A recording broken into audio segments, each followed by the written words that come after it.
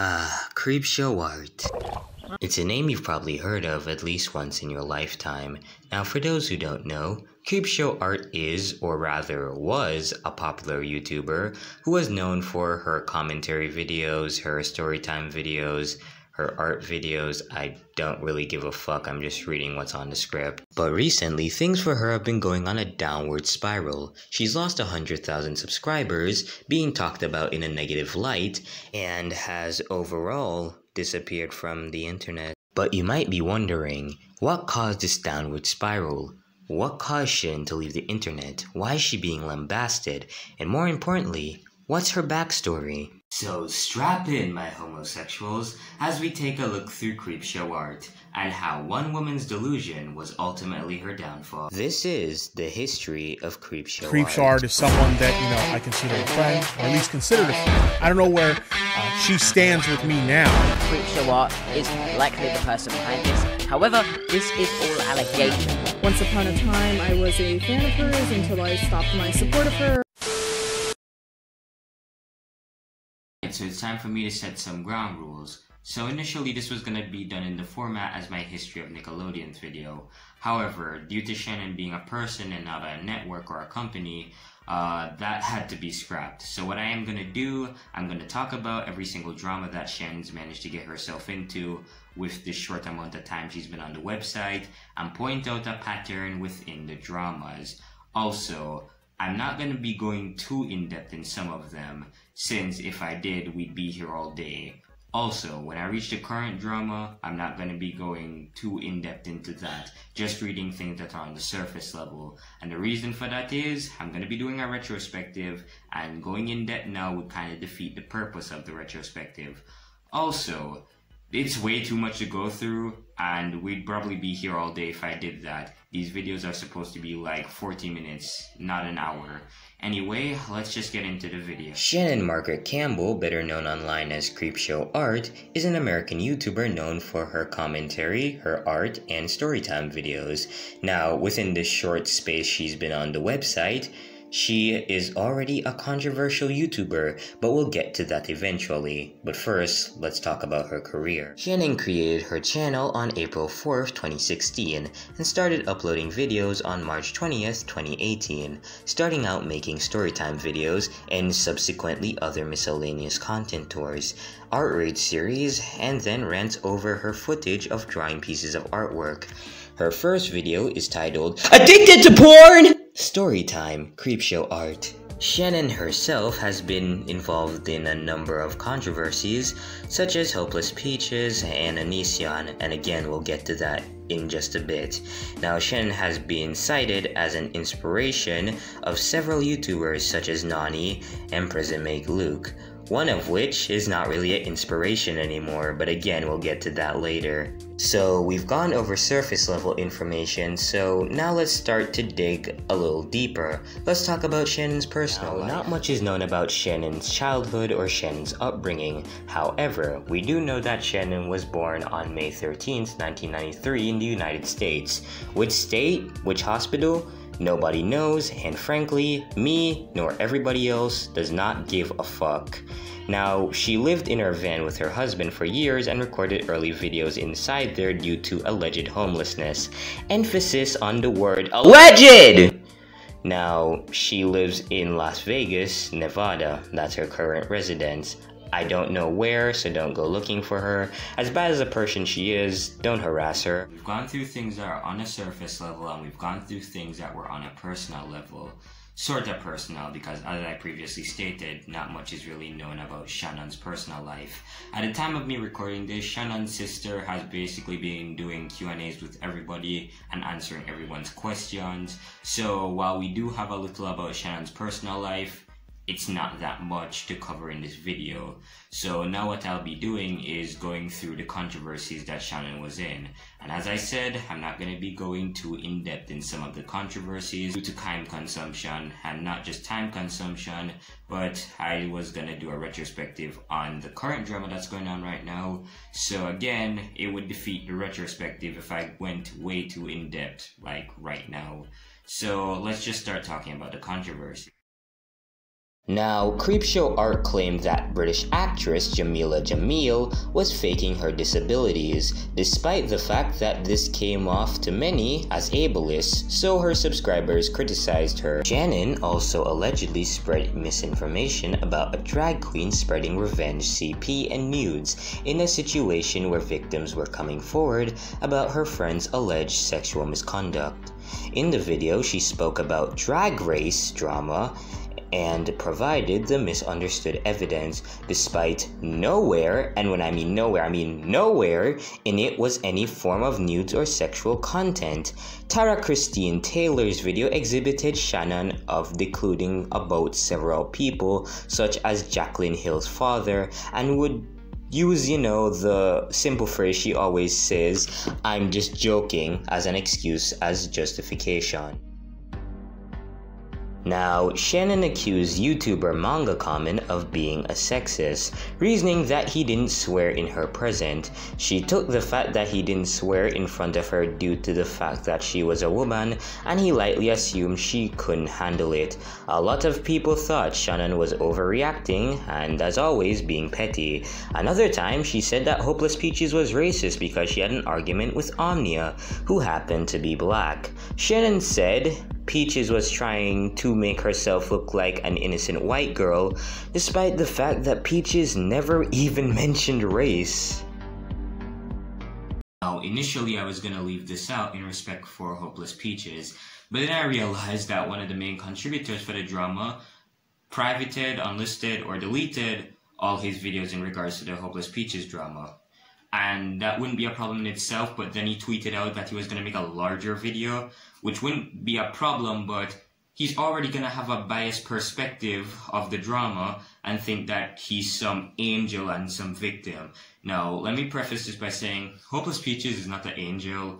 Nobody on planet Earth is an angel other than these four, and nobody else is these four. Still, though, to try to compare what Peaches did to what Shannon did is completely ridiculous, and to blame her for everything is also in itself ridiculous. So it's time for me to do what I usually do with bullshit and call it out. So let's start talking about the Hopeless Peaches drama. On December 1st of 2020, Shannon reportedly tweeted out, "Before I hit 100k, I was friends with another creator. This creator later spread lies about me, told people I was psychotic, and I screamed at her and basically poisoned potential friendships with other people in the art community." In another tweet, she called out Peaches directly, writing, "This tweet was about Hopeless Peaches, finding out that she had told multiple creators who I knew that I admired that I screamed at her and attacked her when I viewed her as a little sister. Fucking sucked."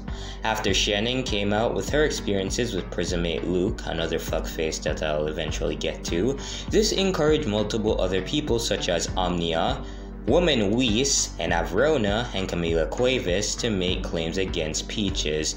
A lot of these claims have been debunked by several YouTubers, including Harley TBS, Just Stop, Just a Robot, Mally Malware, and of course Peaches herself. Hopeless Peaches responded to the allegations made against her by several YouTubers, including What Creepshow Art tweeted.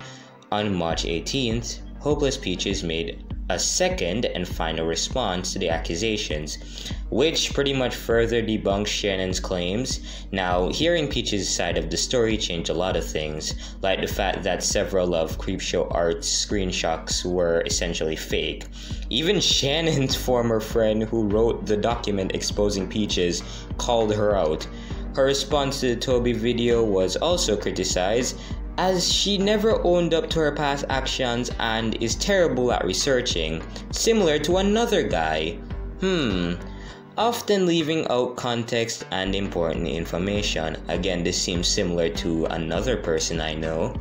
Shannon also claimed that Peaches leaked her phone number, but Just Stop proved her as a liar. Despite being outed as a liar in this drama, she has shown stubborn behavior and has refused to acknowledge any wrongdoing, even going so far as to still defend Prismate Luke. Oh yeah, she also falsely accused Peaches of doxing. Glad I clarified that. With the leak of the Lolcow post, Emily tweeted, "This just needs to be said. This woman has tormented me for years and years. I know her because my ex-boyfriend dated her after me. I moved out, but she continued to harass and stalk me." And attached a Note app post where she detailed how Shannon harassed her. The Twitter thread went on to read, "The fact that she's saying her stalker did all of this to frame her is fucking hilarious because she has literally been making fake Emily Artful accounts all over the internet for years to try and cancel me over the most random shit. What's even more fucked up is she'd fabricate this drama and then make sock puppet accounts posing as her viewer, concerned, and then would send me the screenshots that she took.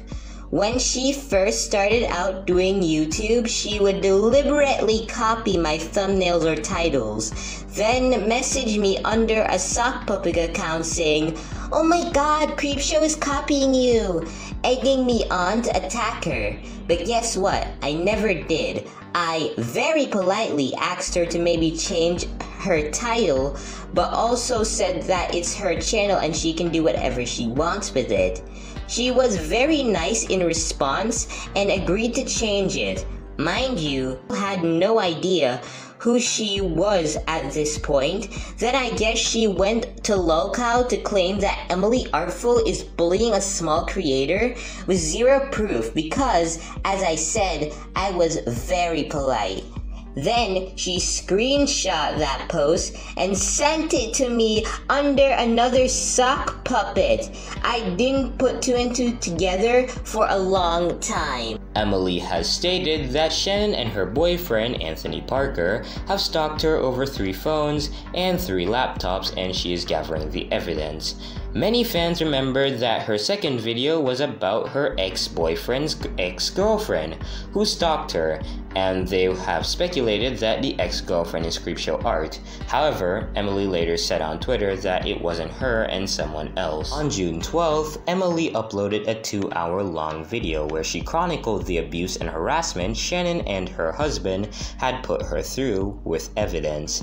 This included threatening to release compromising images of her from when she was 15, threatening the lives of her children, mocking her for being an addict, making Twitter accounts with the sole intent of gaslighting her, and getting her fired from her job as a receptionist by claiming she was a prostitute and they were her clients.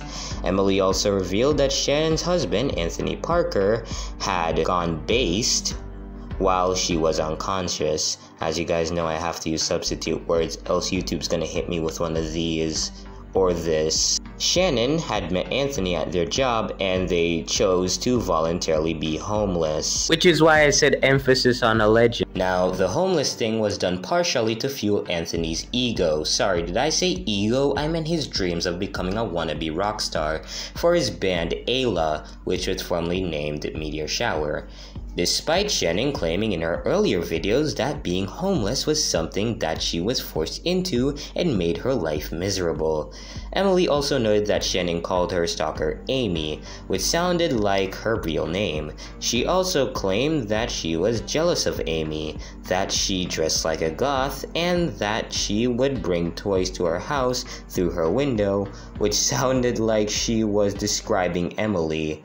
Shannon had previously stated that she wanted to keep her husband's name secret due to privacy reasons, but Emily's revelations made some theorize that it was to ensure her reputation wasn't stained by marrying a rapist. Now, according to Emily, what started the feud between the two was when Anthony recorded a song which involved a segment of Shannon singing, and she had insulted Shannon's voice, calling it weak.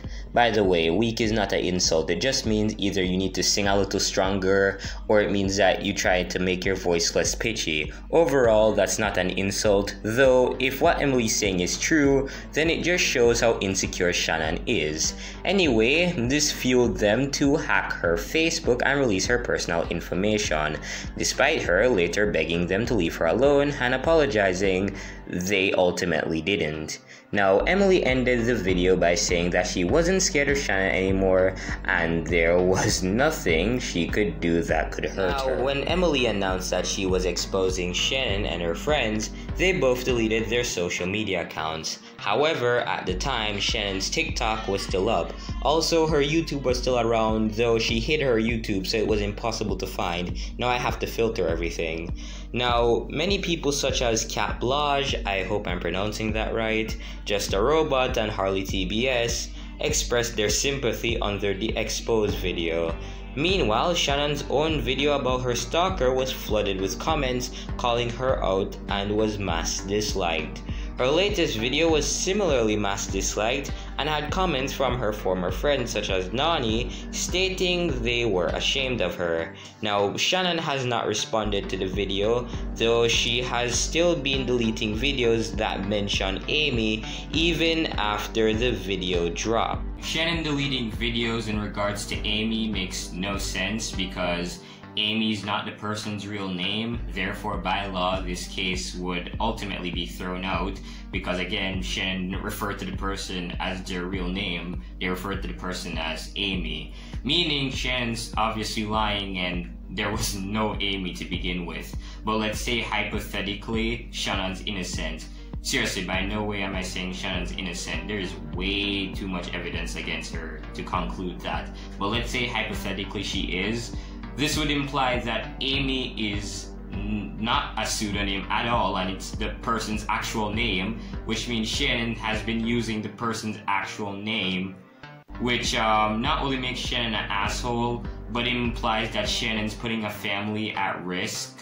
So, good on you, Shannon, I guess? Man, you are not... Listen, if you are innocent, then you are not smart at all. You're kind of brainless. Now, an alleged former classmate of Shannon's corroborated Emily's story, saying that Shannon would brag to them about harassing Emily and gloated when Emily once said that she wanted to delete her channel. He also described Shannon and Anthony's relationship as toxic, despite Shannon insisting it wasn't. Alright, so it's time for me to talk about Shannon's subscriber milestones, and I'm even gonna talk about declining ones. Reason being, I hate seeing YouTubers who do scummy things, who have no remorse for those scummy things, go unchecked. Unfortunately, Shannon got her comeuppance, so now we're gonna look at her subscriber count and we're gonna laugh. Please note the following, these dates are from Social Blade, so dates may vary by 1 or 2 days because of time zone differences, yada yada yada. Let's just get into reading this. Now, 100,000 subscribers was achieved on July 14th, 2019. Then a year later, 200,000 was achieved on March 1st, 2020. A couple months after that, on September 5, 300,000, 400,000 2 months later, and 500,000 subscribers as of May 20th, 2021. And after all of that, it completely got dashed. Below 500,000 subscribers recorded on June 7th, below 450 recorded on June 12th. June 15 twice it dipped, and finally below 400,000 subscribers as of the time of me recording this, meaning she's at like 397,000. Yeah, that's it. That is like a major dip. I expect that dip to happen within a couple of weeks or a couple of months, not in a matter of days. Then again, Shannon's audience kinda got fucking tired of her after the whole Peaches drama, so them unsubscribing is completely understandable. At the time of me recording this, Shannon now has 367,000 subscribers, making her the third highest sub loss per percentage wise. That puts her behind Pro Jared and James Charles. I did not expect somebody to lose that much subscribers in what, a month? I've never seen somebody lose almost 300,000 subscribers in 4 weeks. It amazes me. Now, I feel like people didn't go in on Shannon because they were her friends or they associated with her in the past or something along those lines. I'm none of those people, so I'm gonna spare them of doing that and completely go in on Shannon, and I won't be holding back any punches. Shannon, in no uncertain terms, you're a garbage human being. I never thought I could meet somebody comparable to I'm Alex, but you came around and completely changed my perception of the guy. Let's ignore all what you did to Emily for just a second and pretend it never existed. You still shit-talked your friends, and if it was just regular shit-talking, I wouldn't really have a problem, and this wouldn't be blown out of proportion. But you use derogatory terms to describe your friends while shit-talking them. That's pretty terrible. That's not commendable at all. Not to mention you're doing it on an anonymous forum filled with strangers. You're shit-talking your friends to literal nobodies. Are you kidding me? And not to mention you're doing it on a website that is known for busting people who do scummy shit. So not only are you a terrible human being, you're completely brainless too. I think the worst part about this has to be that there are people still defending you. I don't think they understand the severity of what you've done. You've literally stalked a person for years, almost successfully drive them off the internet. You've caused mental strain on hopeless peaches, which is just fucking terrible.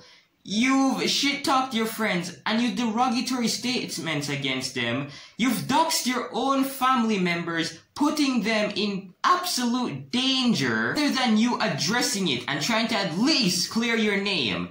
You run away. You pull a Shane Dawson and disappear. Where have you gone? 'Cause I don't know. Fuck you, Shannon, and fuck everything you stand for. Fuck the people who are defending you too, because it seems like they're also brainless. I don't know what's going on, honestly. Why would you do all of this? No sane human being would do all of this. Never had to yell on my channel like this, but after everything Creepshow Art has done, I don't even know if I have a choice. She does things that actively hurts people. I don't know if she's not noticing that. She hurt Hopeless Peaches, she hurt her fans, she hurt Emily Artful, she hurt her friends around her. Like, geez, and she even hurt her own family member, her own sister, her own flesh and blood. All for what? Nothing. I don't get it. Creepshow Art, I hope you don't come back to the platform, and if you do, you better address everything, because like Shane Dawson, you ran, and now you can't even be found.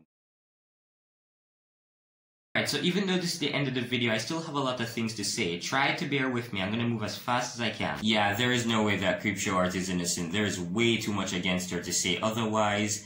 Because let's pretend the Emily Artful situation did not happen. Let's pretend it never existed. The Hopeless Peaches situation happened and those Lolcow posts happened. So, yeah, you'd still be a bad person even if Emily Artful didn't come out. So, other than the retrospective I'm gonna make, this is my only video on Creepshow Art. As a matter of fact, this is the only video I'm planning on making about Creepshow Art. I'm not gonna milk this. Retrospectives happen after the drama's over. And it's gonna be a while before this one ends. At least I think this one's not gonna end for now. So I'm not gonna make any more videos on Creepshow Art. Also, please note this is a history video. I didn't just talk about one topic. I talked about multiple topics and multiple things she was involved in. If you give me any more information on the whole Creepshow Art situation, I'll put it in the retrospective because I do not have the time to go over it in this video. And that is the end of the video. Now I'm gonna do some quick plugins. Don't worry, this shouldn't take long. I have a Discord. The benefits of this Discord is you get to say the N-word, not the one ending in hard R, but the one ending in A. The only time you get to say the one ending in the hard R is if you're gonna make a Boondocks reference or some joke involving it, so long as it's not directed towards anyone. So make sure you join that. The link will be in the description. I have a Twitter where I say random shit for 10 hours straight, so make sure you go follow that. I also have a Twitch account. Currently I'm not uploading there yet, and that is because at the time of me recording this, I'm doing my end of year exams. Yes, I know Jamaica's weird. Just wait until July. I'll start uploading there. So make sure you go follow that in the meantime. All that being said, this is Tales of Enigma. I'll see you guys in the next video. Peace out.